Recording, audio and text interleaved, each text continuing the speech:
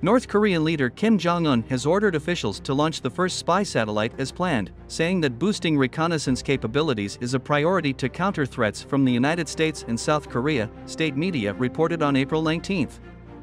During a visit to the National Aerospace Development Administration in Pyongyang on April 18, Kim urged deployment of the satellite as scheduled and ordered deploying multiple reconnaissance satellites on different orbits to bolster the country's surveillance capabilities, state news agency KCNA said.